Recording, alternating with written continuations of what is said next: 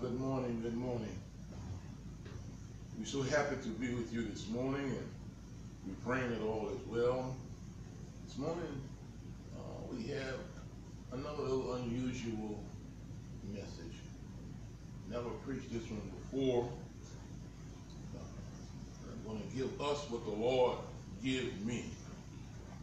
I pray that your antennas are up this morning and that you will receive. I pray that God will instruct you what to do, when to do it, and how to do it with this message. For those of you who have been following us on Sunday and on Wednesday, we'll still be coming to you again on Wednesday night at 7 o'clock. We're going to have some other preachers that's going to be involved with the preaching and the teaching. So we encourage you to tune in with us. Give us your spiritual, financial support so we can continue on doing the work of this Lord.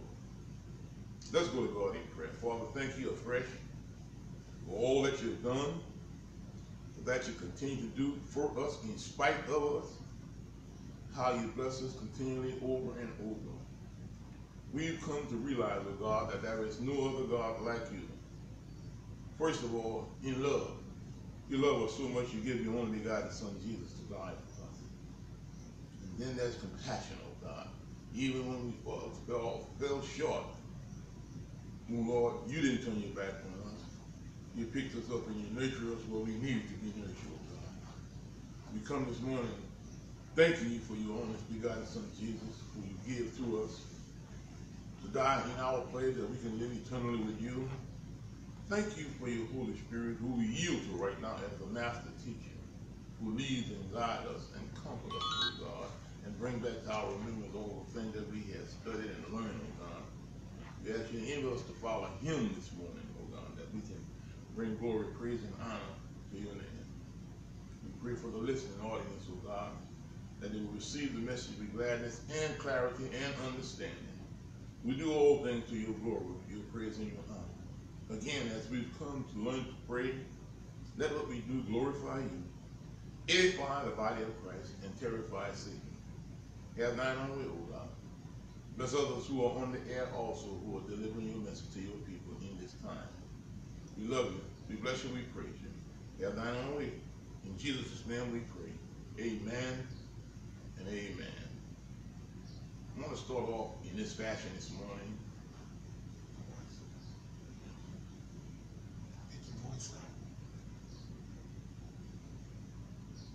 I want to start off this morning in this fashion.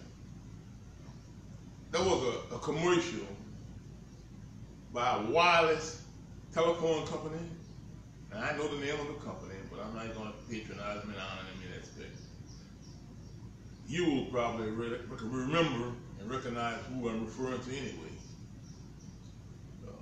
This person who was in this commercial, he would walk around the various places where a phone would normally not work.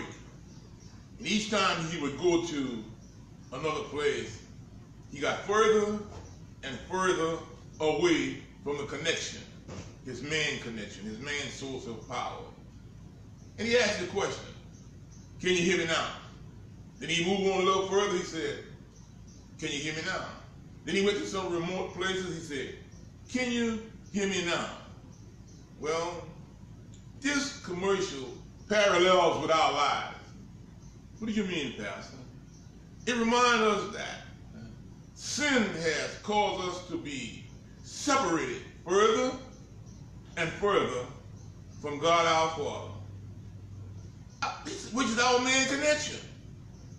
The more we sin, the further we get from God. It appears that sometimes we can no longer hear him when he speaks to us. I believe that is taking place right now. We're really not hearing what God is saying to us.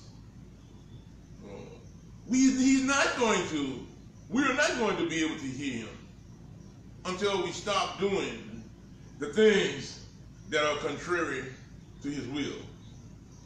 Only then will we put up our antennas and begin to listen and adhere to what he has been saying to us?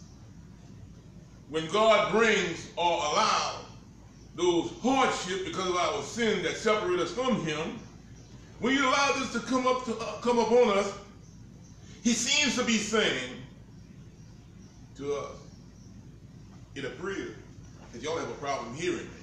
That's what God said to us. Yeah, it appears that y'all having a problem hearing me when I'm speaking to you. Well, this morning, I want to speak to us from the subject, God is saying. Can you hear me now? Give it a chance to develop. It's going to develop.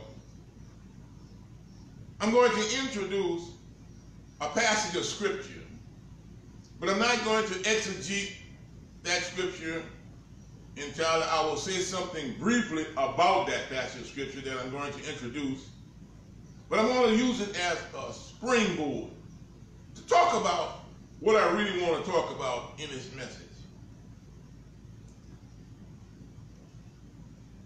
I want to talk to us this morning from a response by a very familiar person, not him, but his daughter, Dr. Billy Graham.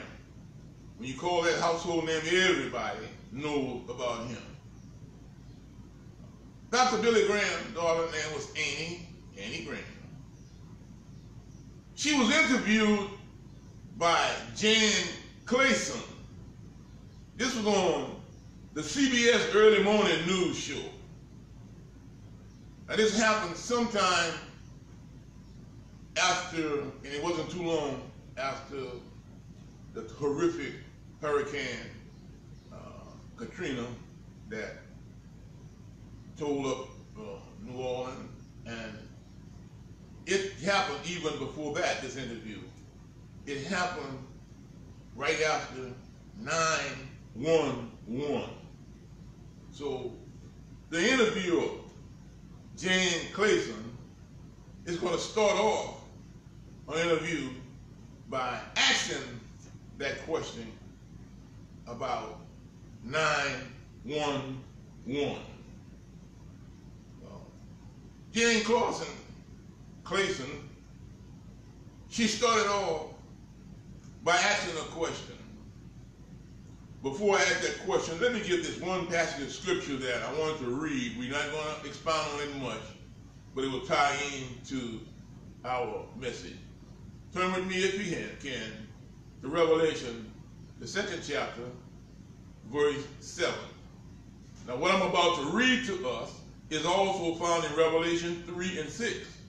It's also found in Revelation 3 and 13. And it's also found in Revelation 3 and 22. They say it's identically the same thing. I will only read one. Okay? I'm going to read Revelation 2 and 7. Now remember now, I'm not going to deal much with that passage. I want to deal with the interview. Here's what Jesus said. And he was talking to the 7 churches in Asia Minor. He said, "He that has an ear, let him hear what the Spirit says unto the churches." Well, what does that mean? And this is all the exegeting I'm going to do on that. This means that those who accept the message of the Holy Spirit, they promise something. They are promised the inheritance of salvation and salvation blessing. That's all that is. If you have an ear, and if you receive what the Holy Spirit's saying, you will be blessed. If you have an ear, let them hear. So I want to talk about hearing this morning. Hearing with the subject that, can you hear me now? Can you hear me now? Here's how it began.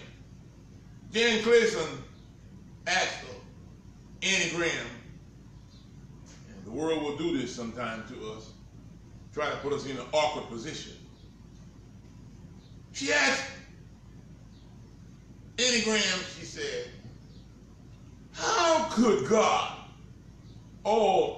omnipotent, all-powerful, all-loving God, all-protector of the people, how can he allow something like this to happen? Now, what did she have reference to?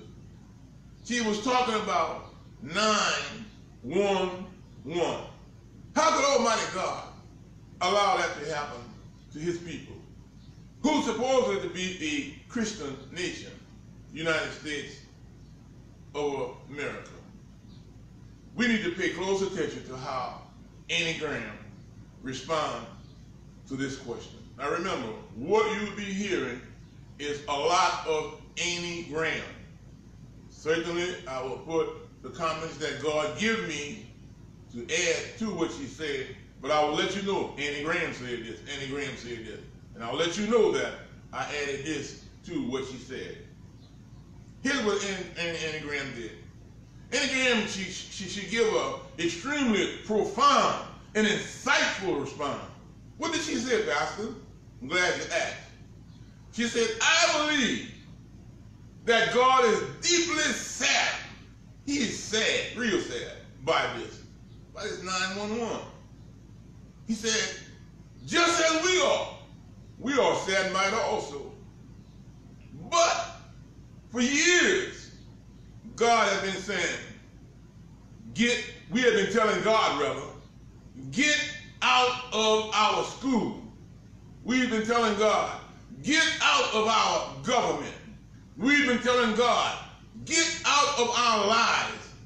And being the gentleman that he is, has reference to God now, he said, okay.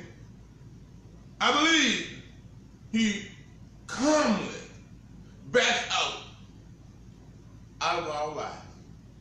He said, okay, you don't want me? I won't stay anywhere where I'm not going all the time.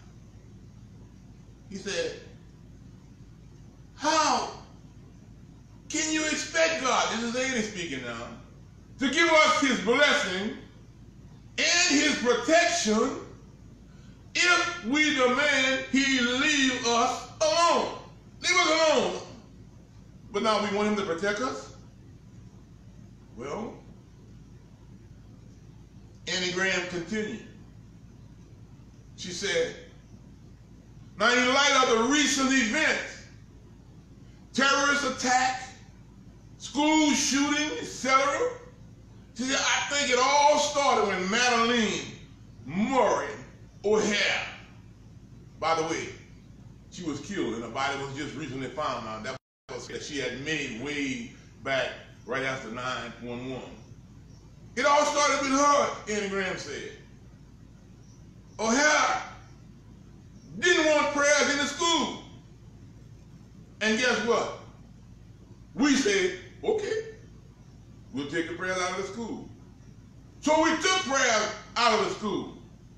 And when we took prayers out of the school, demon, drug, death, and destruction took over the schools.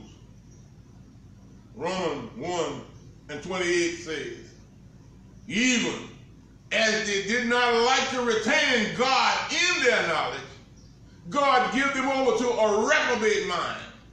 Yeah, God turned us over to ourselves to do those things that are not convenient. Some of the things that I just mentioned.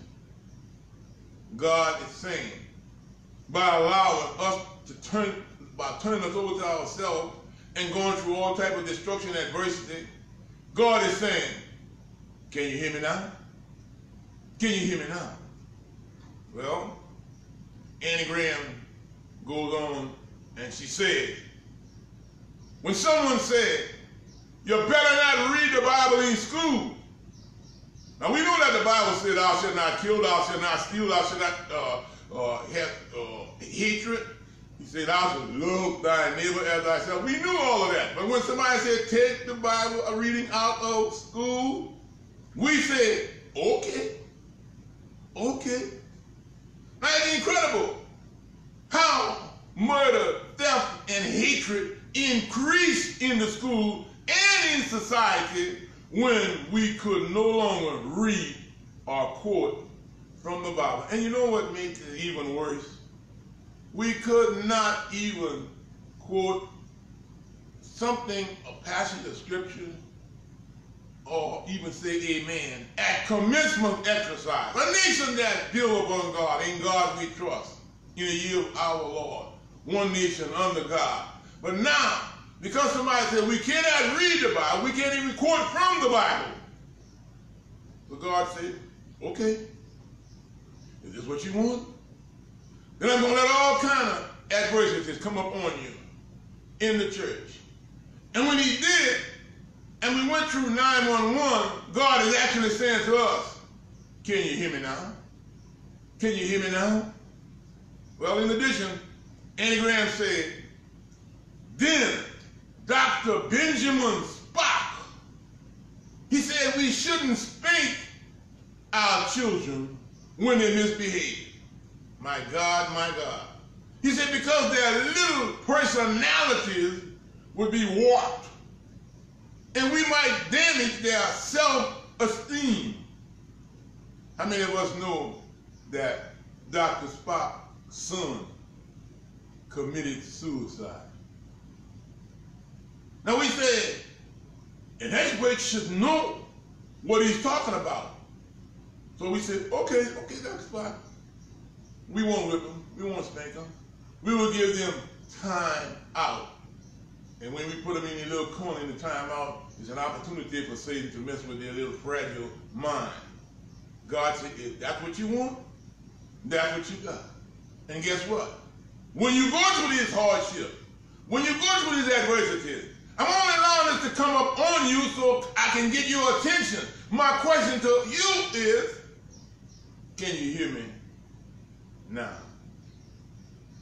Can you hear me now? Because some of us are listening to man, Dr. Spock, instead of listening to God. This generation seems to be one of the worst generations that I've seen in my lifetime. Think about this. We treat our children with love.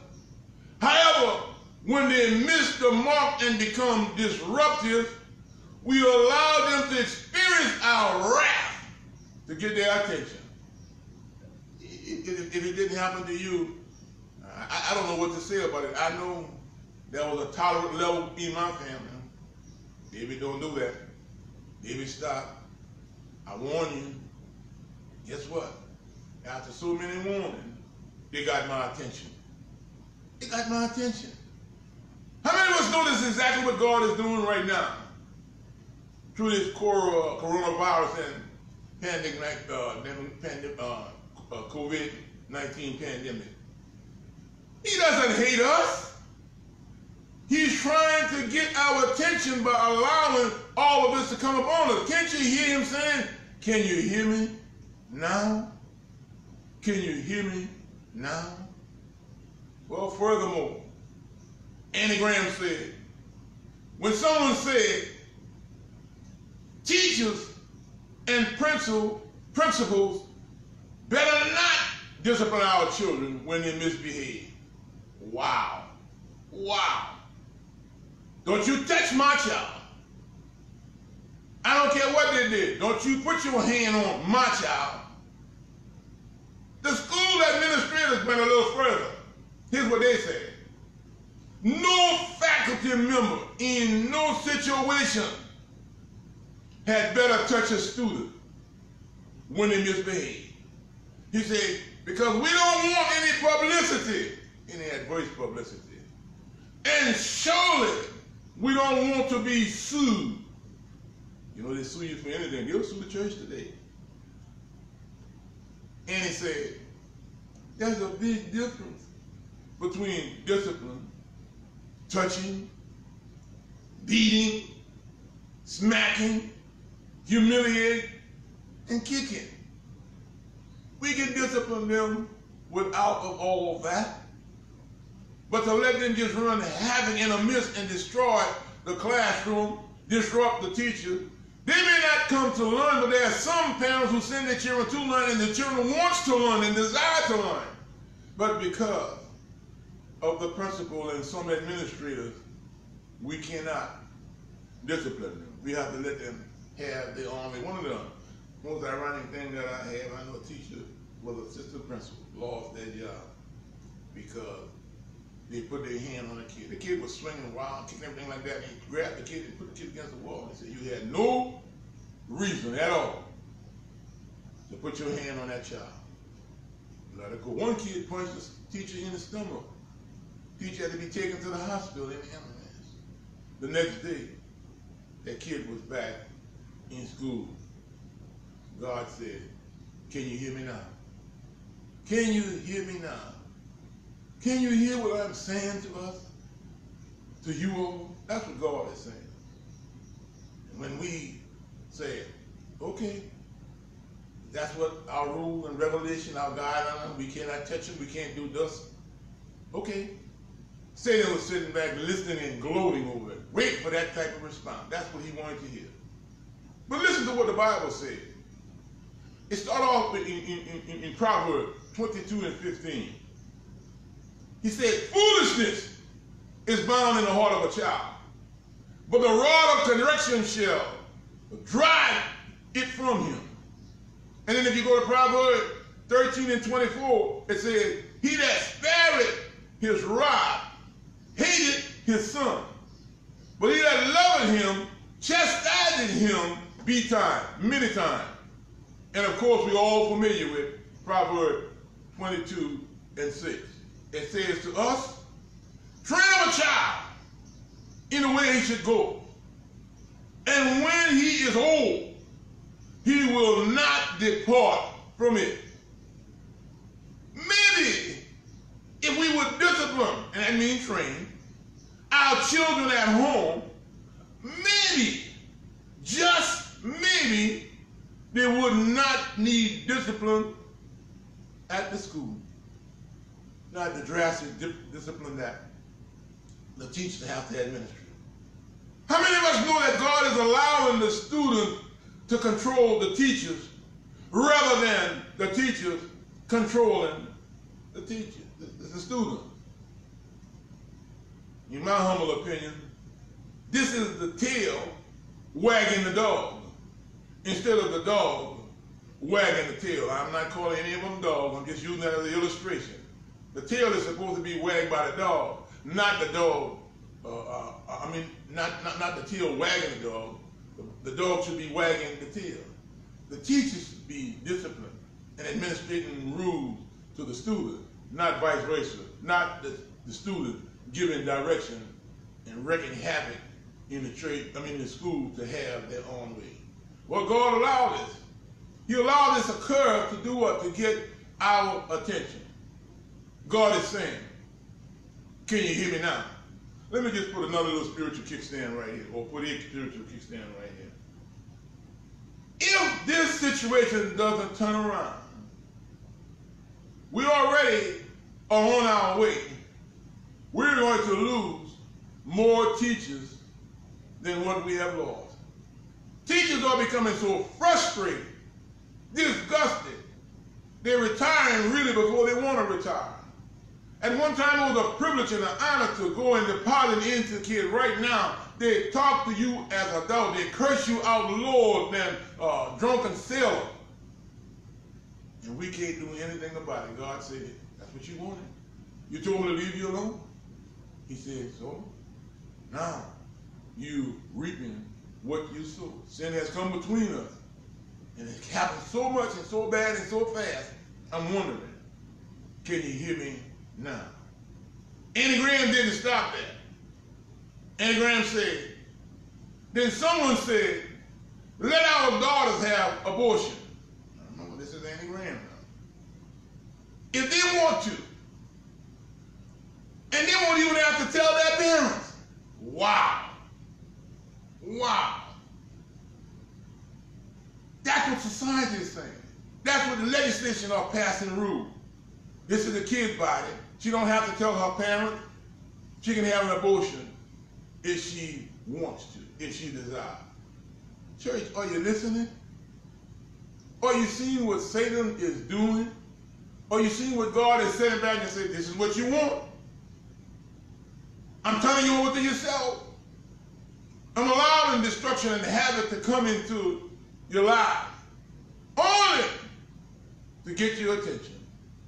Can you hear him say it? Can you hear me now? And then some wise school board member said, well, since boys gonna be boys, and they're gonna do it anyway, let's give all our sons condoms. Remember, Andy said this now, not Pastor. They want to so they can do it anyway. They're gonna do it anyway, so let's give them some type of protection. Now, what they had in mind, unfortunately, is we can prevent pregnancy if we give them birth control pills, if we give them condoms. But they're missing it. They're missing a terrific point what God is trying to say to us. They're only considering preventing pregnancy. They're not thinking about the will of God. Here's what we have reference for. We won't have to tell our parents. Then they got them all the condoms that they wanted at school. And you know what we did? And we said, okay. We just sat back, not exercising our right as parents and citizens.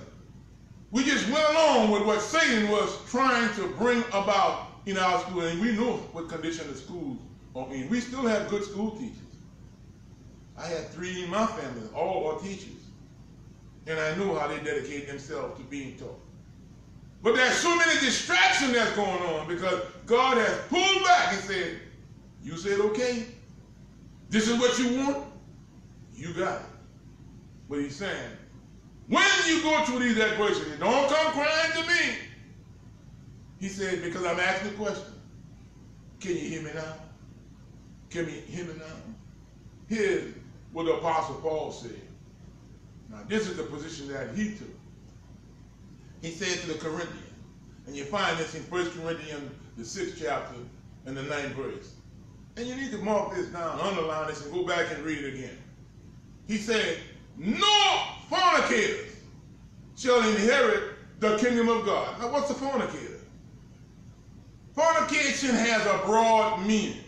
But to narrow it down, and for the sake of time, I just want to give something that we already know. Fornication, and some have understood it to be only, but it's more than that. Sex outside of our marriage and sex before we get married.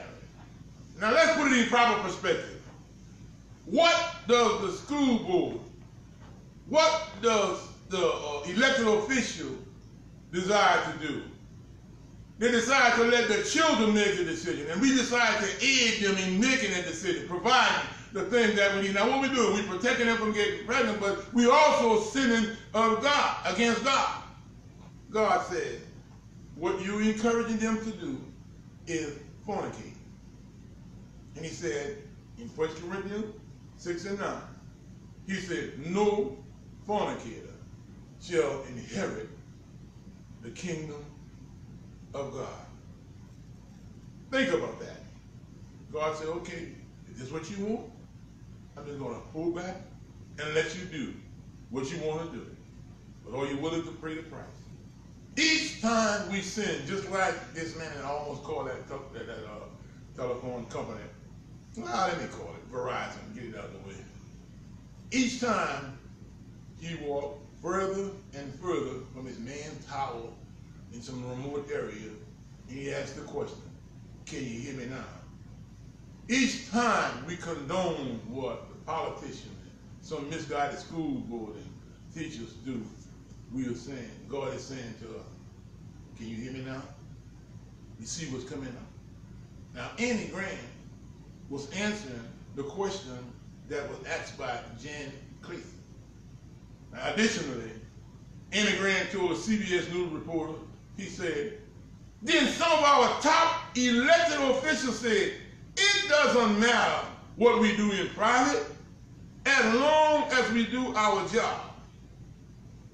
Agreeing with them, majority of, I'm not consider majority, many Christians, said, well, that's their personal business. It doesn't matter to me. The only thing that I'm interested in is that I have a job and the economy is good. And this includes the president. I don't care what he does. Is that the attitude that God has? That God is taking? Do what you want. Do it how you want, as often as you want. Don't worry about sinning against God. That's their private business. But guess what? When the head go wrong, it affects the whole body. And when the whole body is affected, we can't find ourselves in disarray, in disorder. And then we find ourselves in a calamitous situation. And then we ask God, Lord, help us. And God said, well, I turn you over to yourself. He said, can you hear me now? Can you hear me now? Sin, just like this commercial, has separated us. And you're getting further and further from me. But the question is, when I allow these things to come upon you to get your attention, can you hear me now? Can you hear me now? Look what it says in Leviticus 20:7. It says, sanctify yourself, therefore, and be ye holy, for I am the Lord your God. God is saying, I'm not condoning all of this activity that you're doing. He said, be like me, be you holy, for I'm holy, and I am your Lord, your God. Now in Matthew, here's what Jesus said. Matthew the 16th chapter and verse 26. Jesus said, for what is a man profit if he should gain the whole world and lose his own soul? And it didn't put that in, I'll put that one in, okay? Or what will a man give in exchange for his soul? My brothers and sisters, don't compromise your faith or our faith for something that is temporary. I don't care what they do. I don't care if the president do it. That's their personal business. All I want is a job, and all I would desire is that the economy be sound. How many of us know that? We don't have to worry about what the president's doing. We don't have to worry about what the Congress do. When I say don't have to worry, I mean to the point that we are putting all our confidence in them and none in God. How many of us know that God is our source and our resource? We look to him for our need. Yes, it matters what they're doing. Yes, it matters what lifestyle they're living. Yes, it matters what example they're setting for our children. Right now it's chaos on television. Even the kids program, we have to be careful what we allow them to watch. Satan is a subtle enemy, and what he does, he tries to come in a subtle way that we don't even recognize what he's doing. 2 men kissing, 2 women kissing, 2 men looking and living together, and 2 women living together as husband and wife. And our children don't know the difference, so they think this is the norm. God said, I'm turning you over to yourself. He said, can you hear me now? Annie Graham said 3 final things, and I'm going to lump them together. She told Jan Clayson, she said, there's some people who in the publishing business who write magazines and stuff. They printed magazine with the pictures of nude women, and they called it wholesome. Down to earth appreciation for the beauty of the female body. Nudity. And what did we say? Okay. He has freedom of speech. He has a right. They can do that. Is this what God wanted? Is this what God was pleased with? Well, it didn't stop there. I said 3 things. And then someone else, they took their appreciation step a little further. And they began to publish pictures of nude children. And then further against by making them available on the internet. Now you got a law. You can't do that. But for a while, for a season, they were doing it. God turned us over to a reprobate mind. And we said, okay, they have that right. They can do what they want to do. And then someone else took their preaching step a little further, and they published pictures of nude children. And then further again, by making them available in the internet, we said again, okay, wasn't bad enough they were doing it with the adults, now they're doing it with the children. Why? They entitled to free speech. And they can do things like that. We're not living in Russia or China. We live in a free country. We are free to do what we want to do as long as our freedom don't infringe upon God's will and God's command. Now we're asking ourselves, why our children have no conscience? Why they don't know right from wrong? Why doesn't it bother them to kill strangers, their classmates, and themselves? Probably if we think about it, and think long enough, we're reaping what we sow. You can't sow briars and thorns and expect wheat and corn to grow. God's saying, when he allowed these conditions to exist and come upon us, our children become disobedient, disruptive, and murderers and thieves, he said, I'm trying to get your attention. Can you hear me now? Can you hear me now? Well, what's the conclusion to the whole matter? Let's get a word of Jesus in here. In John, the 10th chapter, verses 4 and 5, Jesus said, and when he putteth forth his own sheep, he goes before them, and the sheep follow him. Now, why does the sheep follow Christ? It answered that question. It said, for they know his voice. You remember I said we're talking about hearing? Can you hear me now? Verse 5 said, and a stranger will they not follow, but they will flee from him. Instead of going along with the corrupt government, the corrupt school teaching and principle, we will flee from them and we will follow God. And Jesus said in the last part of that 5th verse, he said, for they know not the voice of the stranger. They are listening for the voice of Jesus and our Heavenly Father. What's the appeal in this matter? My appeal to us is that pass this message on if you think it has merit. And if not, then just discard it. No. Nobody's going to know you did. But if you discard this message and don't try to pass it on in the manner that it was given, don't sit back and complain about what bad shape the world is in. Why?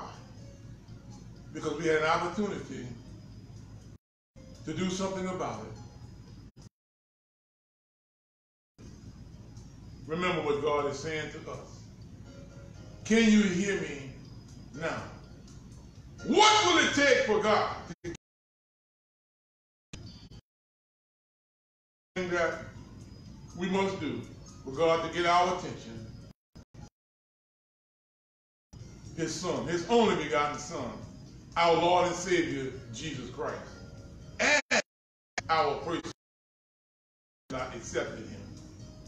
And it's easy to do. We say it to you every Sunday, every Wednesday, and every opportunity we have. All we have to do is say, Lord, I accept the atoning work that Jesus did for me on Calvary. I accept him as my Lord and my Savior. I invite him through the power of the Holy Spirit to come into my life, and I need you to teach me from this moment forward how to live for him.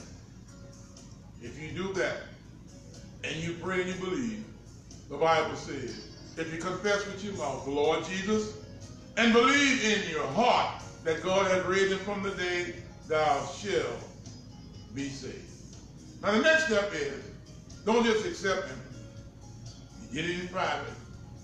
Find a church after God directs you that's a Bible preaching, believing church, and place your discipleship there and begin to study and learn and work and lead others to Christ. God said, the harvest is plenty, but the laborers are few. He's just waiting for you to come forward. You don't know what calling God has on your life. You don't know how many needs you're going to meet. You don't know how he's going to use you. But the first step is accepting his son Jesus as your Lord and Savior. If you do that, the Bible says you're saved. You're saved. Well, we come down to the offering point. If you care to financially support the Greater Gnprbc Baptist Church, we have several ways you can do it. You can use the Title app on our Facebook page, or you can use check or money order. If you use the check or money order, you have to make it out to the Greater Gnprbc Baptist Church, Post Office Drawer 502, Reserve, Louisiana 70084. And don't forget to indicate where you like your giving to go, and we're going to do our best to make sure that they're a place where you ask us to place them. All right. I've given us what God gives us to me. I'm hoping and praying that we will realize that we're in the condition that we're in because of the choices that we have made. And when we make choices that are diametrically opposed to the will of God, God allows hardship to come upon us. Not because he hates us, but because he loves us. And when he allows these hardships to come upon us, adversity, he's really saying to us, can you hear me now? Can you hear me now? Well, God bless you. Looking forward to coming back again Sunday, but we got Bible class and Sunday school, and also we will be having intercessory prayer pretty soon. I want to start announcing those, and we certainly invite you to join in with those also. Let's go to God in prayer. Father God, we thank you for all that has been said and done. We bless your name. Give this message legs, oh God. Let them play it over and replay, oh God, until it's sank into our inner spirit, oh God. And that we can share and tell others. You are displeased with us, oh God, by our actions. And you allowing these things to come upon us, oh God, to get our attention. The question is, can we hear you now? Now have thine own way. We bless your holy name. Until we can meet again, oh God, in one band of Christian love. Keep us, oh God, in your will. In Jesus' name we pray. Amen and amen.